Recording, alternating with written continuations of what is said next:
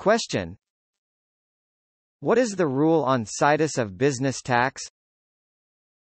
Answer: the source of an income is the property, activity or service that produced the income. For the source of income to be considered as coming from the Philippines, it is sufficient that the income is derived from activity within the Philippines. The rule on situs of business tax is as follows. 1. On the sale of real property, where the real property is located, and personal property, where the sale is perfected and consummated. 2. VAT, the place where the transaction was made, where the property is sold and consumed or where the service is performed or to be performed.